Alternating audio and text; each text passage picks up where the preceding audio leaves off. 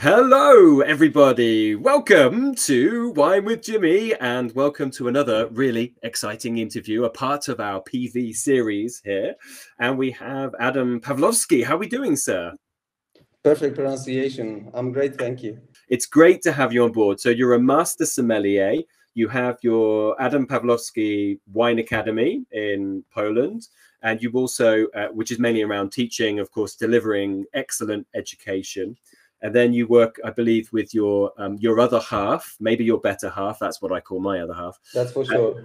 But in terms of hospitality, you've published a lot of books to help people with hospitality, which is fantastic. But you do some consulting, and I know you've been working in the vineyards as well around PIWI varietals, because I got a wonderful video from you recently, which was quite exciting. So please, of course, add some more as an introduction. I'm not sure if that was everything, but please, the floor is yours. Adam, tell me about yourself. Yeah, I mean that you've told, you've said plenty already.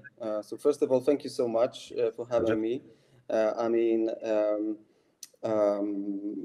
My background is in terms of wine, it's UK. Yeah, so so that was probably my first interaction with PIWI was in the UK. But I kind of knew that exciting things are going on back home. So as soon as I moved back home about 10 years ago, I started to be exposed more to wines made from PIWI varieties.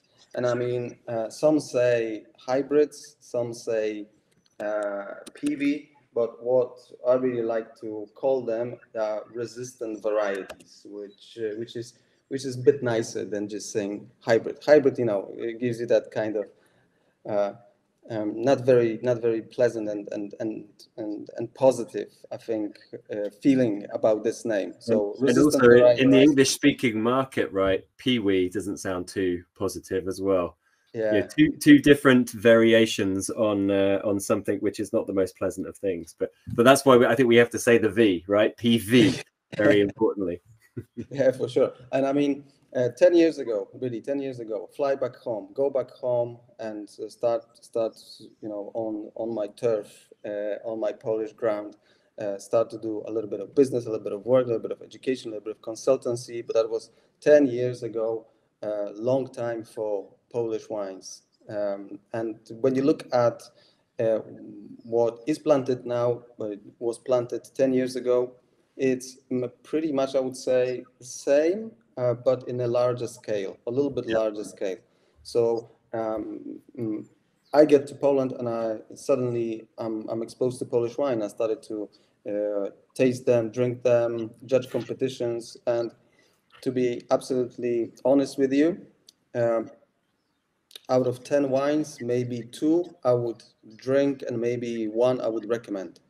And the other 8 was early days or mistakes or learning curves or however you want to call it. And years go by, year after year after year, and every year another competition. You taste another vintage, and suddenly 4 wines are drinkable out of 10, and then 5 wines, and then we get to now. When Polish wine made from PIWI varieties, resistant varieties, are becoming. I would love it to be true. I feel that it's happening, that it's becoming kind of comfort zone. And when you grab a bottle, you're going to have a pretty nice evening or afternoon with it. Or morning. Or morning. 5-10 years ago, impossible. Only maybe a short group of producers that kind of have funds and they have resources to kind of deliver. And when you look outside and you check the climate patterns, because weather, there's no pattern to it. It's just crazy. But in terms of climate patterns, they are changing hugely. And if you talk to producers 10, 15 years ago, the biggest problem for us was the winter frost. That was the biggest issue. The temperatures minus 25.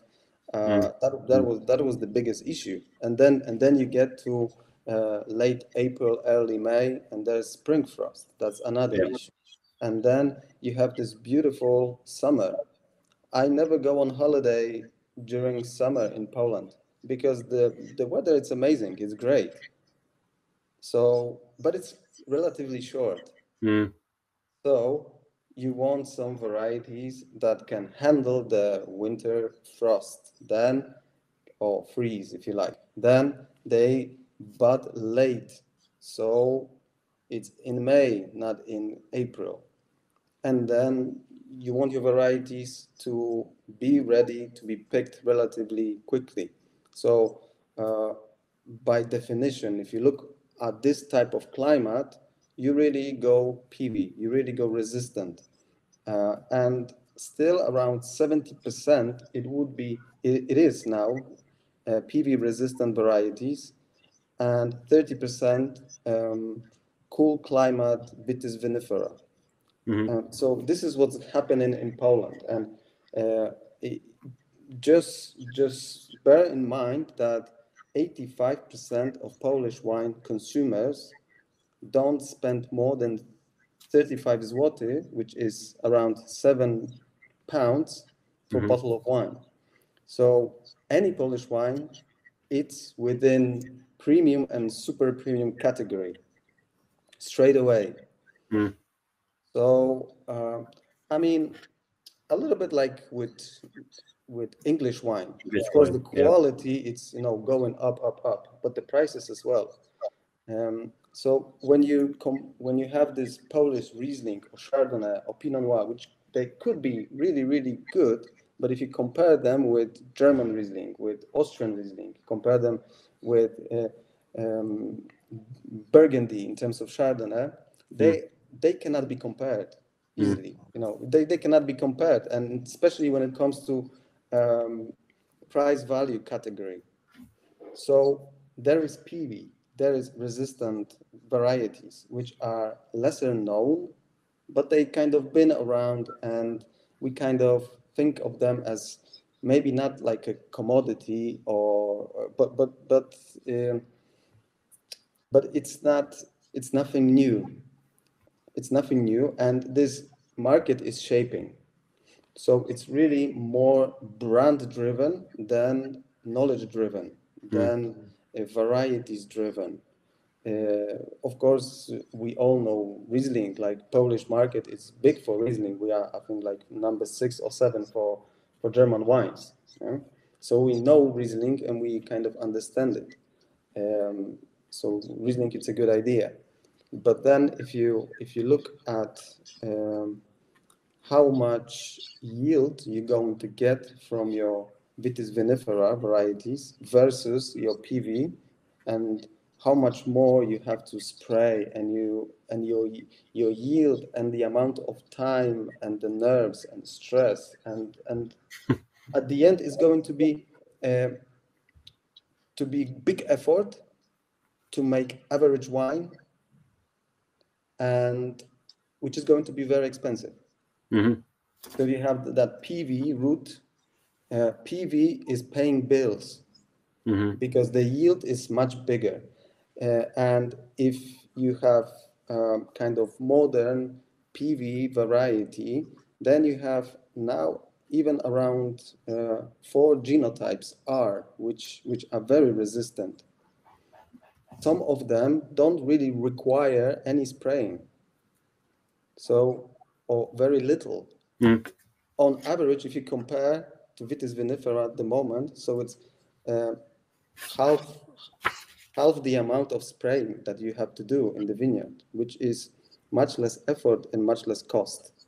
And the yield can be, double easily.